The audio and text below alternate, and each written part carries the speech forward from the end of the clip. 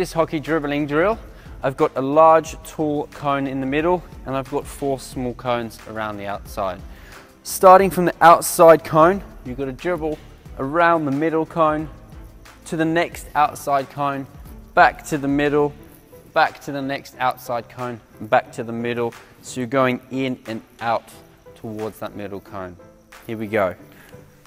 Around the middle cone and over to the next one. Back round through the middle. Remember, staying low, 2 hands on the stick, keeping your head up so you can see where you're going. Around that outside cone, staying low, knees bent, and back to the start.